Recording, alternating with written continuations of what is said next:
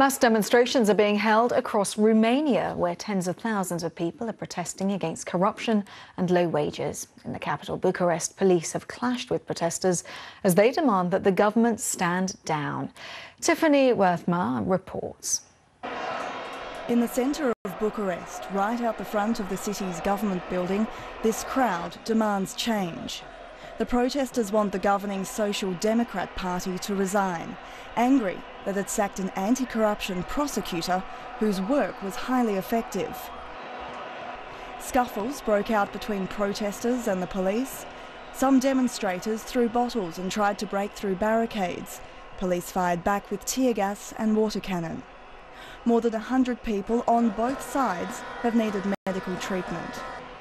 Many of these protesters are Romanians living abroad, but who have returned home to join the rally, wanting an end to the country's corruption, low wages, poor living standards, and the government's interference in the justice system. Since the Social Democrat Party came into power last year, it's tried to decriminalise several corruption offences. Hundreds of thousands of people have signed a petition demanding a law that would ban anyone charged with corruption from running for office. According to the World Bank, there are between 3 to 5 million Romanians working and living abroad, where there are more opportunities and more money. Tiffany Worthma, BBC News.